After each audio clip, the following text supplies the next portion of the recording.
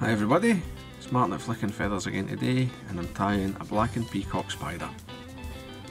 Super simple. Many people often think of it as a beginner's fly from a fly tying point of view, but they're deadly. They work great on lakes, lochs and rivers alike, and it's a fly that really everybody should have in their box. As always, I'll put a materials list in the description, along with a link to the Patreon page for anybody that wants to support the channel, get access to the monthly fly tying classes, and into the giveaways. You can also subscribe, hit the like button if the videos are useful to you, or even watch them just to the end. That all helps the channel. So I've got my hook and my vise, and this is a Kamasan B170 size 12. And I'm just running on some Uni 80 in black. Right, if you use a modern thread for these, it's better than using silk because they're just more durable and stronger.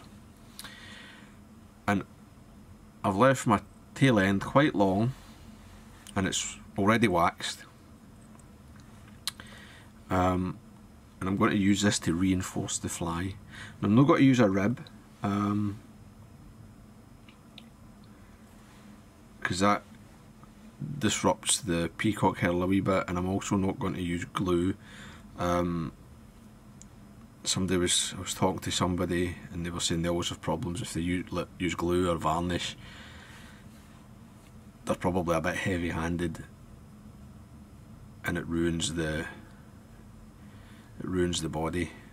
But I'm going to show you a method here which will give you quite a durable fly, a nice dense peacock body,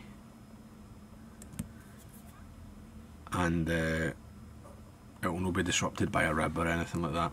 Although a rib can be quite effective in this, like a green lurex rib or something can be very good. So I've got 2 strands of peacock tied in. I'm just going to sort of stroke them to lift the flue 90 degrees from the quill, and then I'm lying them along that wax thread. I'm just going to twist them together into a rope.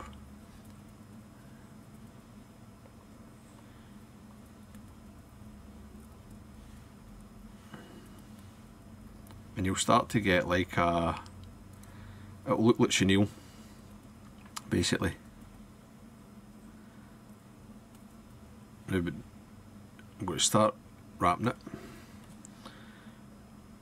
And you can brush it back with each turn as you wind, much as you would like an Estaz or a Fritz chenille, cactus chenille, something like that, or even a Hackle, just so you're not trapping any fibres.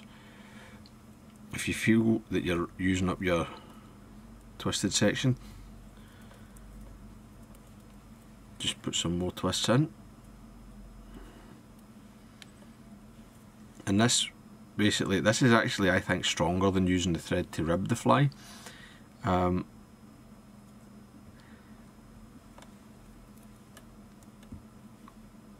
Because rather than just crossing over, like it's around the herl several times, you know, every wrap has got several turns of thread wrapped around it, rather than just one crossing over.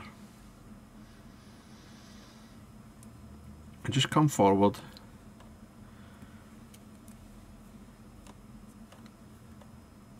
sweeping it back as you go.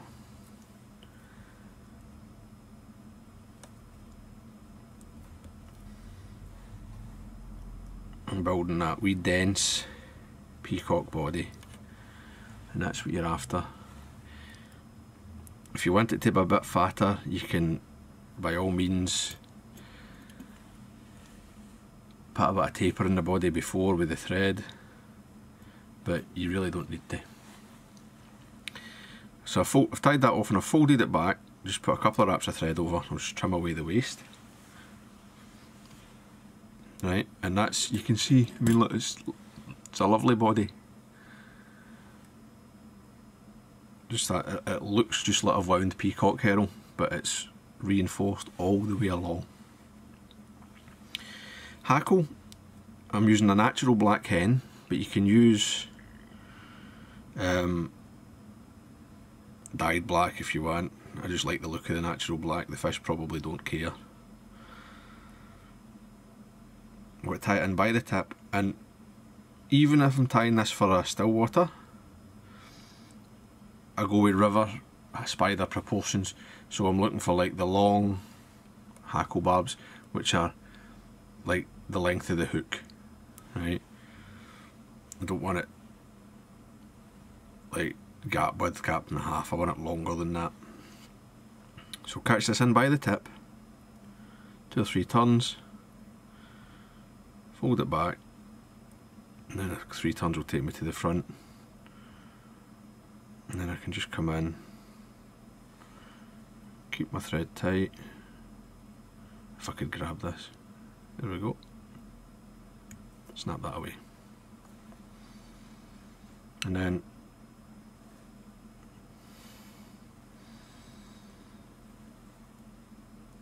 fold the hackle and wind it. Now, I can't tell you how many turns you need. It depends on the quality of the feather, right? Counting hackle turns is a mug's game, although you hear a lot of folk going on about it.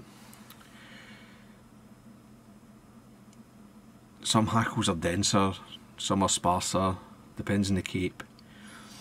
But on this, I'm going to hackle it more heavily than you normally would like a river wet. So I'm just winding it and looking.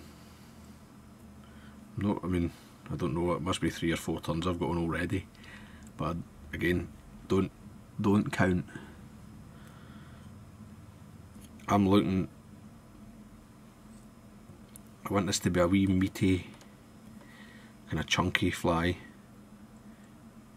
When I get enough, I'm going to fold the feather across the thread, tie it off. 2 or 3 turns is enough, just hold it. And I'm just, these wee Indian and Chinese hen hackles have got very fine stems, so you can always fold them back to make them more secure. Tie back over them, break it away. It always gives you a nice clean tie off and cut, no waste pieces sticking up. And it's just a case of putting a couple of turns on to tidy up, get the right head shape. There you go.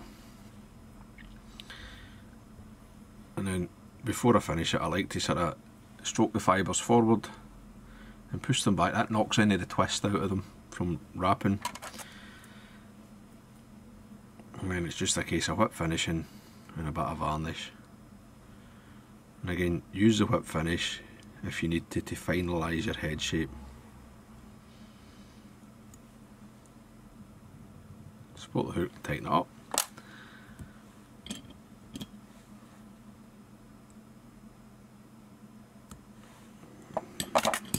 Trim away the waste. You only need 1 coat of varnish, but if you want to, you can put a couple on to, if you like the shiny head, you can put a couple on. But that single coat is plenty. Clean the eye and you're good to go. And that there is a better black and peacock spider. It's much tougher than the sort of traditional just winding it and ribbing it with thread anyway. It works very, very well, and it should be in everybody's box for still waters and rivers, as I said. So I hope that was useful. I hope you enjoyed it. If you did, please remember to give me a thumbs up below, and I'll see you for another video. Tight line, guys. Bye.